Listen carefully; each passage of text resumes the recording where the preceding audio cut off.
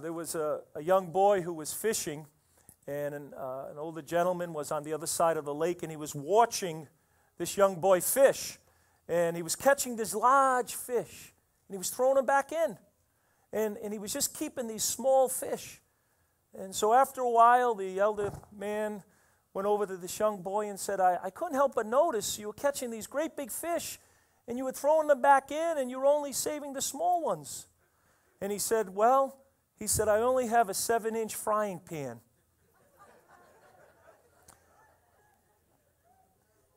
And see, sometimes our expectation is too small.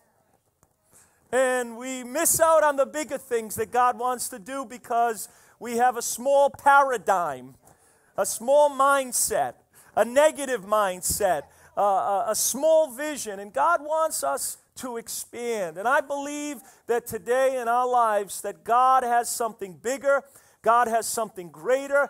God wants us to arise, amen, cross over and possess the land.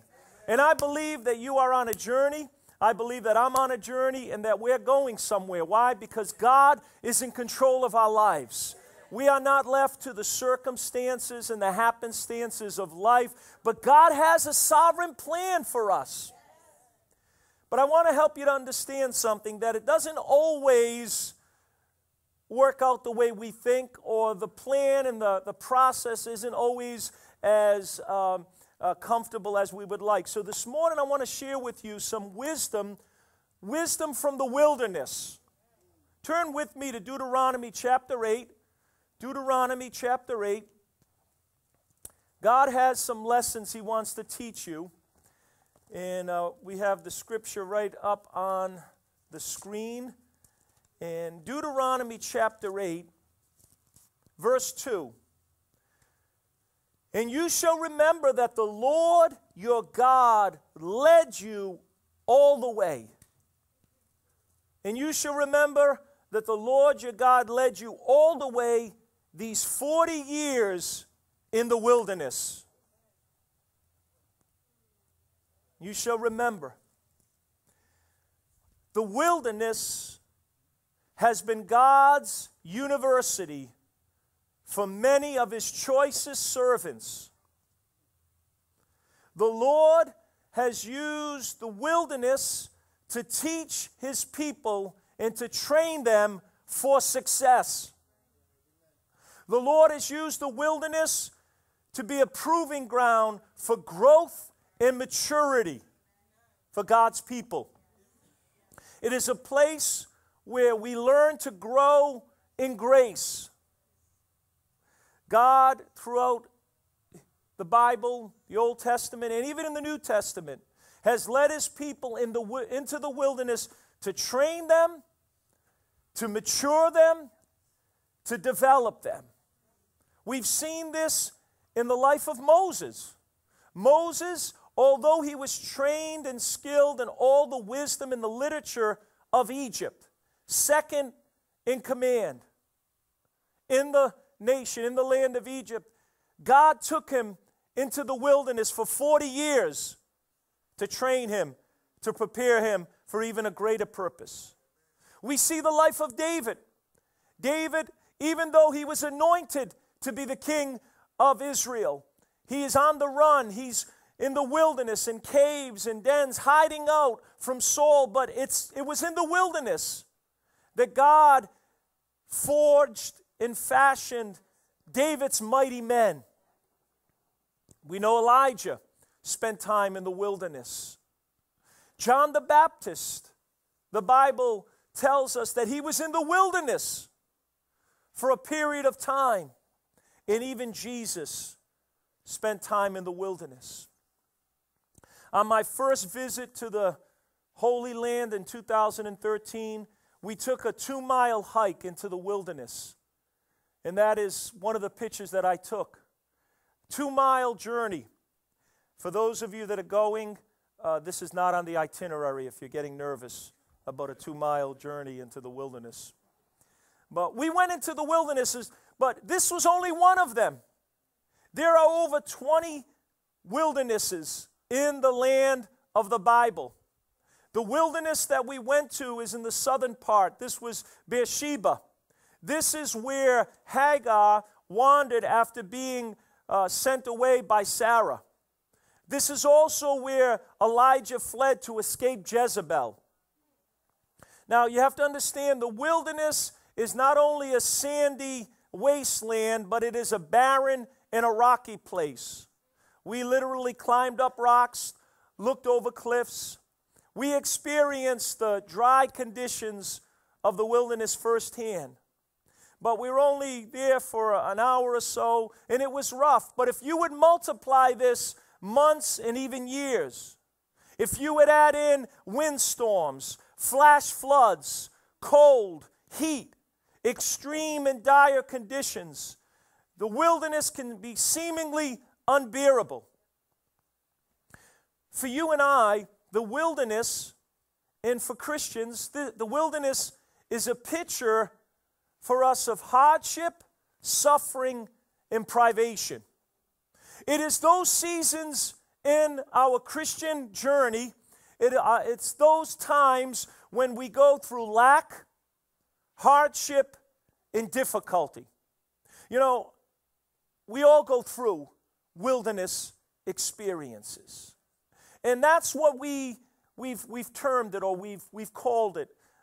If you've read any literature, any teaching on the subject, and you might have heard it, some would say, I'm in the wilderness. Obviously, it doesn't mean literally, but it means it figuratively. And the truth of the matter is, if you are walking with God, God will use the wilderness in your life to teach you valuable lessons. But some Christians don't want to accept the wilderness. They don't want the wilderness. It's all blessing. It's all good times. It's all victory. It's all happy-go-lucky times. But that's not realistic faith. That's not what the Bible tells us. But Moses, David, Elijah, John the Baptist, Jesus, the early church, and the church throughout history has experienced wilderness, suffering. You and I will go through it. The question is not will we, but when we. When will we? The reality of it is we will all go through the wilderness, so we have to ask, what can we learn? What can the wilderness teach us? How can it result in spiritual growth? I want to look briefly. I want to look at three things that the wilderness can teach us.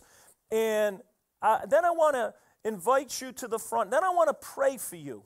Now, before we look any further, I want you to go to the New Testament, Luke chapter 1, verse 80. Luke 1, verse 80.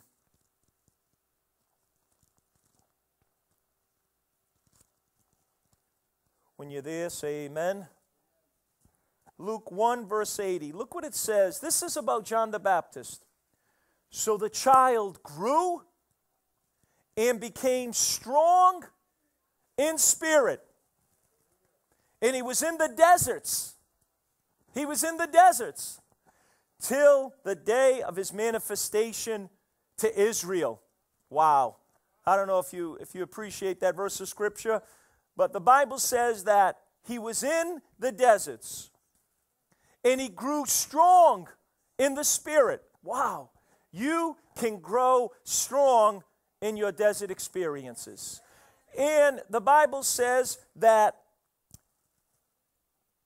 he was in the desert till his manifestation to Israel. Another translation says he experienced the stirrings of the Spirit in the wilderness. And what I want to do this morning after my message is I want to call you to the front here. I want to call you to just press in, to seek the Lord for the Holy Spirit to anoint you, to fill you, to work in your life so that you will be sustained in your wilderness journeys. See, when you're going through the wilderness, when you're going through a season of lack, a season of privation, a season of difficulty, there are temptations. There are temptations to meet your own needs, to satisfy your flesh, to do what you want to do, and to get what you want when you want it, instead of waiting upon God. But I trust today that you will yield yourself to the presence of God and come before God and say, God, change me. How many of you know it's not about your spouse? How many of you know it's not about that person at work? It's not about your problem as much as it's about you. God, if God changes you on the inside, you'll view your problem differently. You'll view that person differently. You'll be able to work through it in a way that honors God and glorifies the Lord. And you will mature and you will develop. Amen? I believe we should all be in the Spirit, even when we're in the wilderness. Someone who's in the Spirit and out of the Spirit every other day is not maturing in the faith. They're affected by their circumstances. God does not want us to be affected by our circumstances, but He wants to grow us to grow and to be like John the Baptist. And the Bible says, until His manifestation. In other words, until God opened the door for him, until God blessed him. Come on, promotion does not come from the east or the west, but promotion comes from the Lord. It's the Lord that lifts up one. Amen? So the question is, what can we learn in the wilderness? I believe that there are several lessons we can learn. The first lesson we can learn in the wilderness is humility. Humility. Look what the verse of Scripture says. This is the Lord. He said, who fed you in the wilderness with manna that your fathers did not know, that He might humble you and that He might test you to do you good in the end. God tested Israel. God humbled Israel in the wilderness, and it was all preparation to bring them into the promised land. It was all part of the process, because listen, if you and I are not at the right place when our blessing comes, when our answer comes, we might not be able to handle it. You might get something too soon, too quick. And if you're not humbled, if you're not walking in a place of humility, that very blessing could become a curse in your life. Haven't you seen it in people's lives? Where they get too much too soon, and it actually ends up being to their detriment.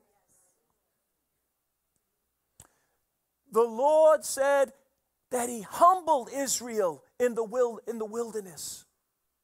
You know, the truth of the matter is, if we're enjoying success, humility usually isn't one of our greatest virtues that's present.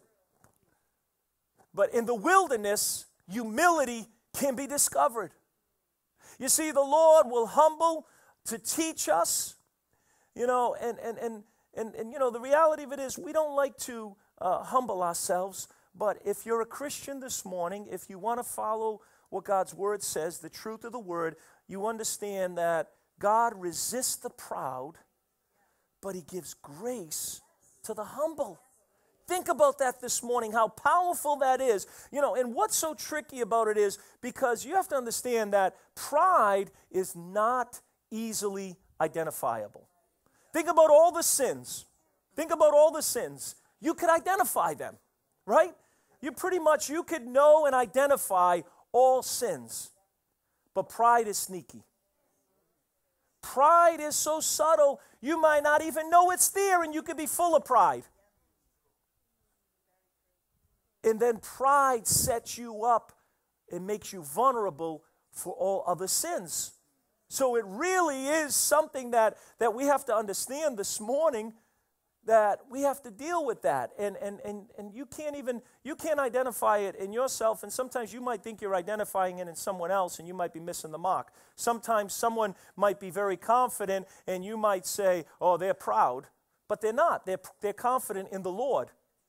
And then you might see someone who's very, very meek and mild, and they look like, oh, I'm just a worm, and that's pride in reverse. That's not true humility. So it's so critical that we get this, because God is against, he's resisting the proud person, but he's giving grace to the humble. The Bible doesn't say God resists the adulterer. God resists the homosexual. God resists the drunkard or no. God doesn't. God resists. The only one he resists is the proud. Why? Because the proud person will not reach out their hand to receive God's grace. They are actually saying no to God. I can handle this. I can do this. I've done it. I'm a self-made man. I'm a self-made woman. And what they do is they cut themselves off from the grace of God. What a sobering, what a dangerous place to be at.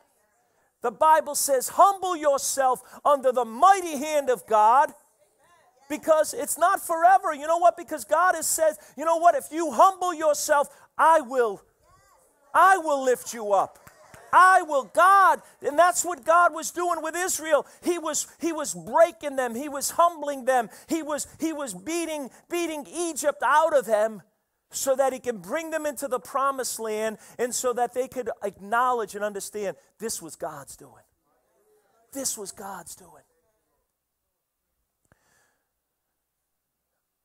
I was interviewing part of a credentials committee for the Assemblies of God, and we were interviewing a man for his credentials as a minister of the gospel. It's part of the process that the Assemblies of God has. There's a test, there's references, there's an oral interview, an exam, and then this credentials committee meeting. And this man, he told us his story, and he was a successful businessman. He was making over 6 figures. He lived in a big, beautiful house.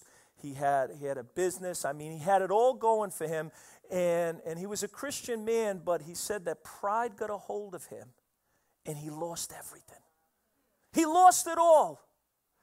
But you know what he said? He said this, and this was so powerful, and this was so profound. He says, but you know what? God used it to get a hold of my life. It was the wilderness for this man that God used in his life to get a hold of him and actually set him up and position him for greater blessing. Humility. It's one of the lessons we learn in the wilderness. And the more you walk with God, I believe if you are walking in the right path, you know what? You will grow in this grace of humility. What does Micah say? He has shown you, O man, what is good, and what does the Lord require of you? To do justice, to love mercy, and to walk humbly. To walk humbly with your God. You've heard of John Newton. He's famous for writing Amazing Grace. The greatest hymn of the church, Amazing Grace. And he said this, when I get to heaven, there shall be 3 wonders there. The first, to see many people there whom I did not expect to see. The second wonder, to miss many people whom I did expect to see. And the third and greatest wonder of all will be to find myself there. Come on, that's humility. Secondly, what else do we learn in the wilderness? We learn community. The wilderness teaches us community, that if we're going to make it through the wilderness, we do need other people. Hear, O Israel, you are to cross over the Jordan today and go into dispossessed nations greater and mightier than yourself. The Lord was speaking to the whole nation. This was something that they were to understand, and for them, they were to learn community in the wilderness. Community simply is a modern term for an old-fashioned word or an ancient word called fellowship. Fellowship, that's where we get that word from the Greek word in the New Testament called, it's koinonia, and it's having all things in common around the person of Jesus Christ. So it's fellowship. You could call it fellowship. You could call it community. In the wilderness, you realize if you're going to make it through the wilderness, you need community. You need other people to make it through. Now, if you would think for a moment, through some of your wilderness experiences, how there have been people strategically positioned and God placed them there and blessed your life with a prayer at the right time, a phone call at the right time, just a ministry, whether they took you out to eat or whether they visited you or whatever, but it was that community, that sense of community that ministered to you in your wilderness experience. You see, in the wilderness, the harshness of the elements require help from others to survive. No one can make it without the help of others. We as people of the Spirit, and we believe in miracles, and we believe, all God has to do is speak it, and it's done. And we believe in miracles, amen? I'm reminded of the story of Jesus when he went to the home of Lazarus in John chapter 11. And Lazarus had been dead for 4 days.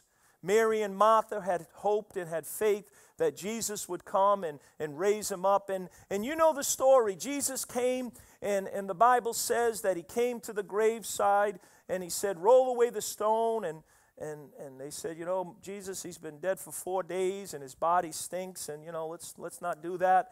And Jesus said, just roll away the stone. And then he lifted up his voice, and he said, Lazarus, come forth. And Lazarus came out of the grave. Now, what a miracle. I mean, this is resurrection. I mean, it don't get any better than that. I mean, what greater miracle than a dead body, not just 1 day, 2 days, 3 days, but Jesus waited 4 days, and the belief and the understanding was that the body begins to decompose after 3 days. So this was a hopeless and a helpless situation, and Jesus raises him from the dead. Hallelujah, what a miracle. But notice something. What did Jesus say? To those that were around, he said, loose him and let him go. As great as the miracle was, Lazarus was still bound. And you know what? I believe that the Spirit of God raises people from spiritual death. Raises people up from their bondages, from their past, from their sin, and he raises them up and quickens their spirit. But the reality of it is, the community of faith needs to still be there to loose people and let them go. That's the work of the body of Christ, to be a part of taking away the grave cloths, taking away the old things, taking away the things of death, and helping people come into that new life. Hallelujah. I thank God along the way. I've been walking with Christ since July 29th, 1981, but I understand this, I know this. I didn't do it in isolation. It was done in community. There were churches, there were fellowship, there were friends, there were mentors, there were people all around my life that helped me to get to this point. And you know what? The truth and the reality of it is, we never get to a point where I'm good. I don't need anybody else. I'm spiritual now. I got a degree in theology. I can speak King James language. Thee, thou, and thouest. We never get to that point. We always need the community of faith. And why? Why does that become the biggest issue in the church? People get offended. People pull away. People get at odds with people. Why? It's simple. The devil's strategy. It hasn't changed. Same in military conflict today. Divide and conquer.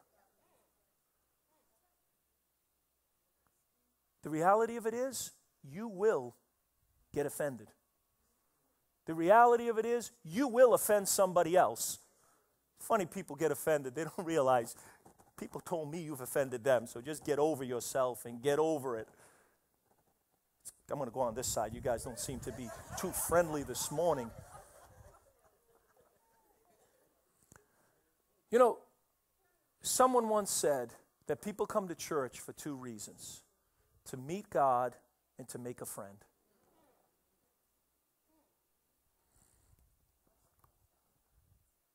Someone else said it this way: And I believe that's true. I believe that's true. Again, why? Because that is the simplicity of the gospel. That's the simplicity of who we are and what we've been created to be.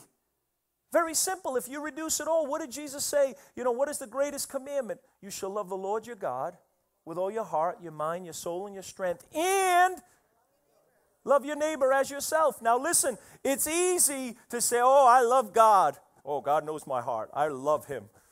You know, and I mean, you could fake that. You could play games with that. You could be real slick. Oh, I love the Lord. Oh, God knows my heart. Don't judge me. God knows my heart. I won't let you see it, but he knows it. But you can't fake whether you love your neighbor, because that's where the rubber meets the road. So now let me just say this. I'm going to throw a little curveball at you. Are you ready? It's not enough to be a friendly church.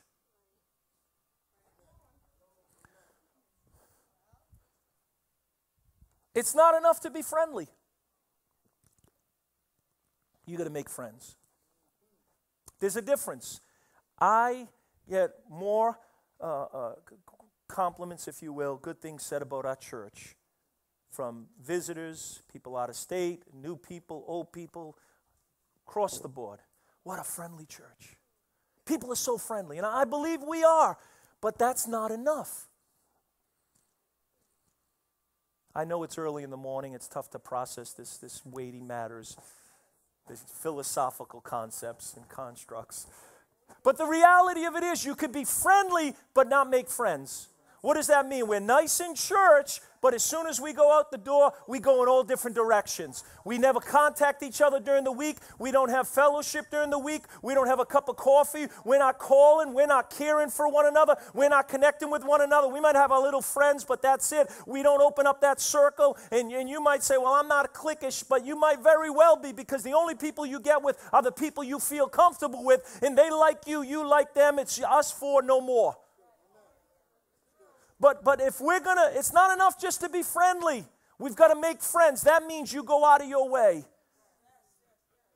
Think of social media, how that actually has worked in reverse and broken down relationships. People don't know how to communicate face to face. They know how to do it, you know, because online you put your best foot forward, and you don't put that picture of what you look like when you wake up in the morning. I dare you, young ladies, I dare you, some women, put that picture on when you just woke up in the morning with no makeup, you didn't do your hair. But that's all we portray, and everything we put on Facebook is my son's the greatest, my daughter's the greatest, he's the smartest man, I mean, most good looking, I mean, he's got potential, he's the greatest. We all put that on Facebook. My husband's the best, my wife's the best, my house is the best, my church, everything's the best.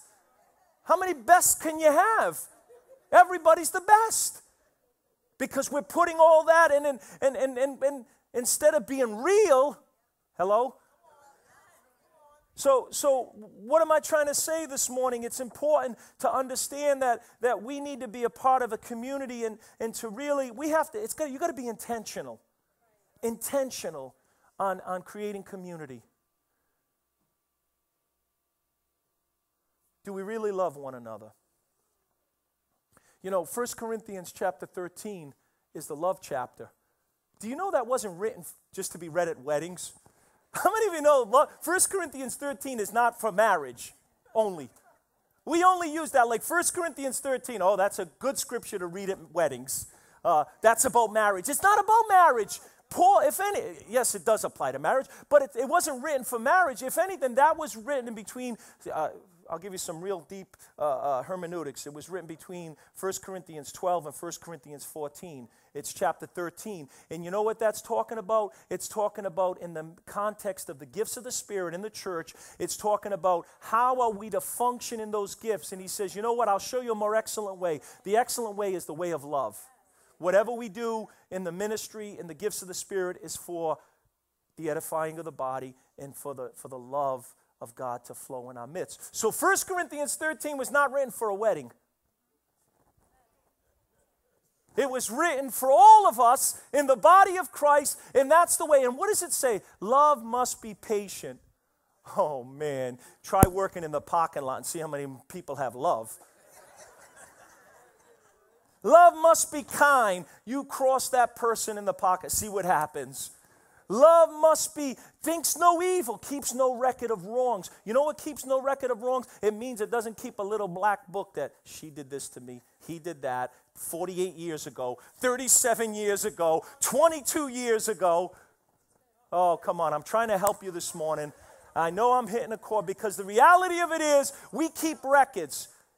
I remember what he did. You know, I don't know if some different cultures, but us Italians, I have some of my parents' files and go back 60 years, 50 years, weddings. Who gave what at a wedding?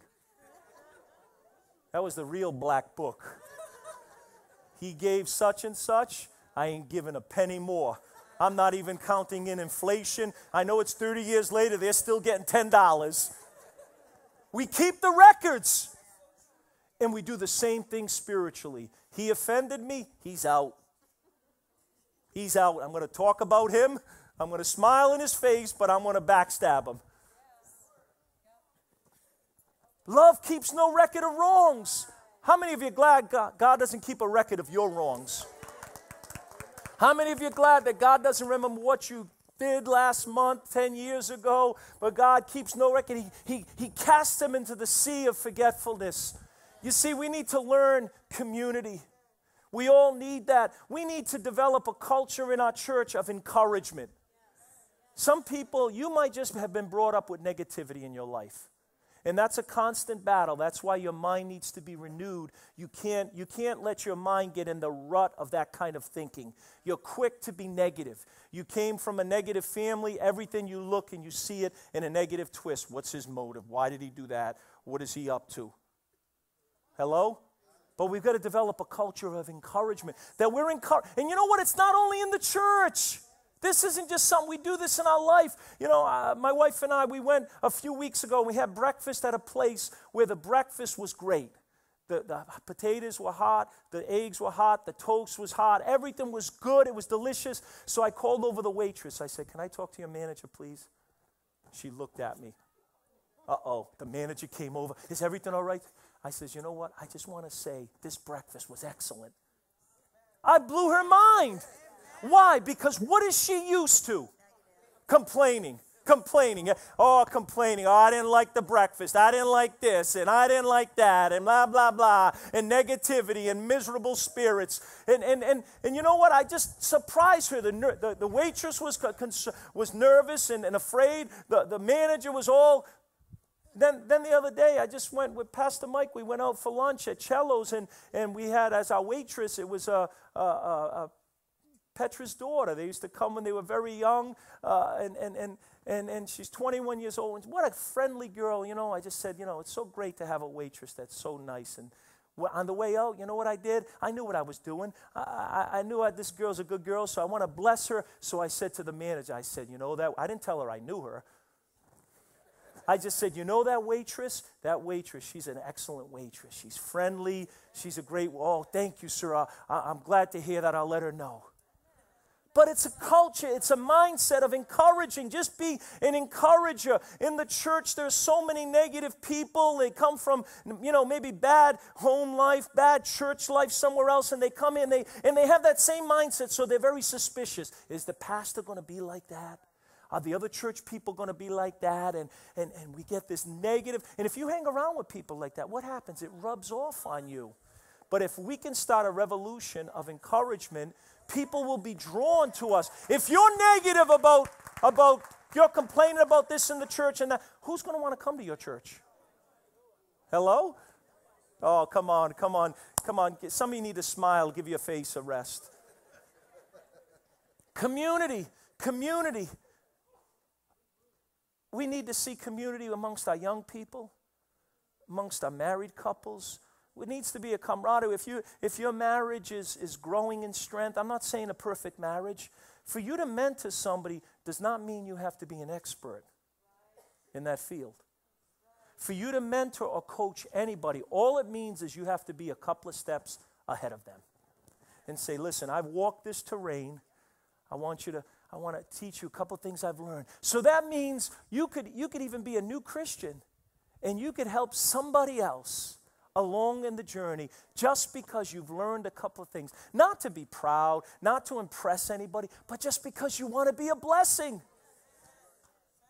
Think of the Lord's Prayer, Our Father.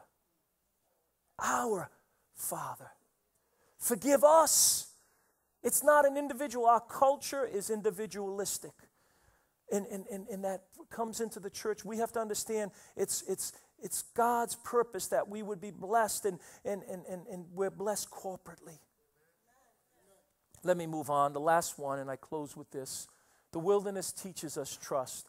How many of you remember, you have to be real old. No, not really. You have to be old.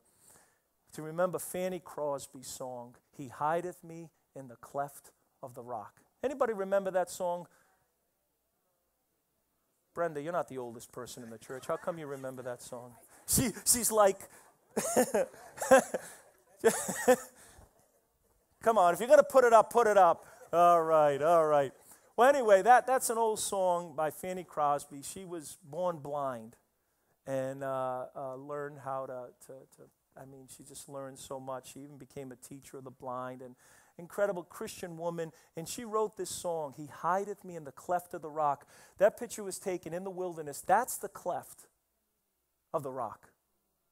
That's a place where you find refuge and protection from the wind, the storms, even hiding from the enemy.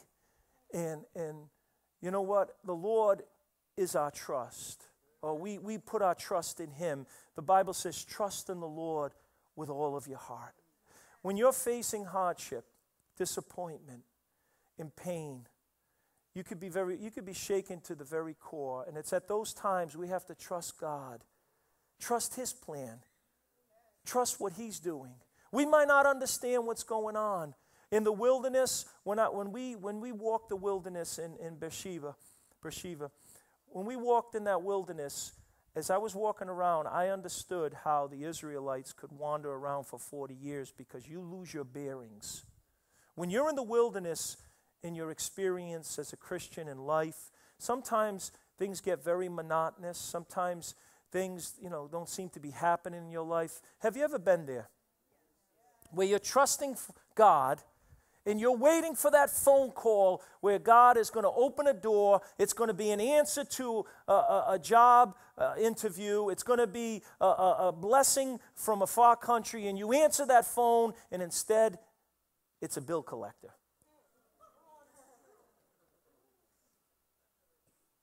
Or you're waiting for that check in the mail, that blessing in the mail. And you're waiting day after day after day, and then one piece of mail comes, and it looks like it's going to be a check, but it's those slick advertisements that make it look like it's personalized, but it's only some credit card company trying to trick you, trying to draw you in. And you see, it's at those times where you get so pained in your heart and so discouraged, and you realize, am I going to keep on trusting God? God will allow us to find ourselves in circumstances where we're going to have to trust Him. But that's a good place. To be at that place of saying, God, you know what? I'm trusting in you. Let me say this as we bring this to a close. When you talk to God on a regular basis, when you're praying and reading the Word, and you're trusting Him on a daily basis, you could have confidence that whatever twists and turns life takes, that you're in His will. Because you're trusting Him. Because you're praying, you're seeking Him, and He's your heavenly Father. And He said in the book of Psalms, the Lord said, I will guide you with my eye. Meaning that God sees from His perspective. We only see one block at a time, one phase at a time, but God sees from an eternal perspective, and He will guide us as He sees the future. He will guide our steps and direct us. Jesus said in John chapter 15, without me, you can do nothing. So we have to learn to trust in God this morning. Would you stand together with me? Rachel, could you come back? I want us to sing that song, Holy Spirit, you're welcome. Holy Spirit, let me become more aware of your presence.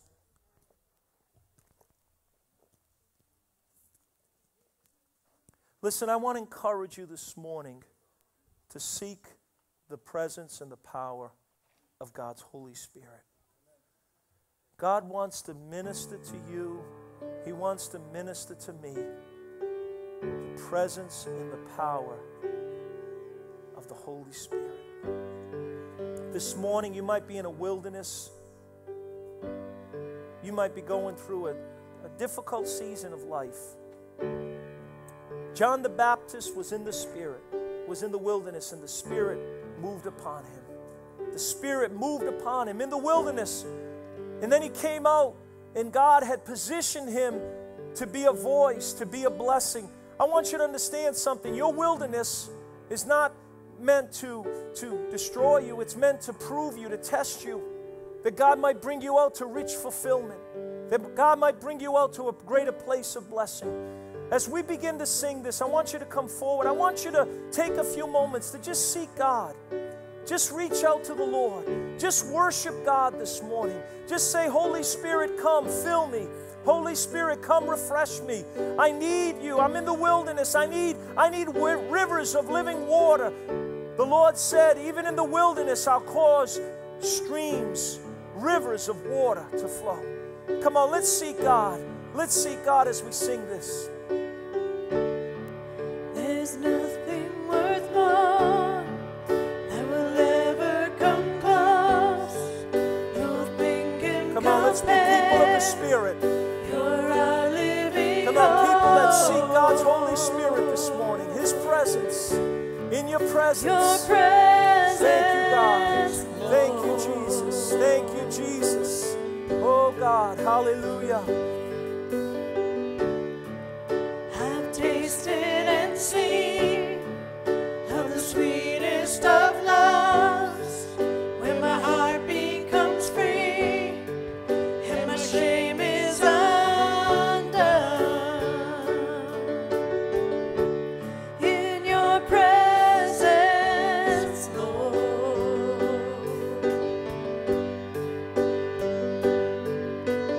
oh,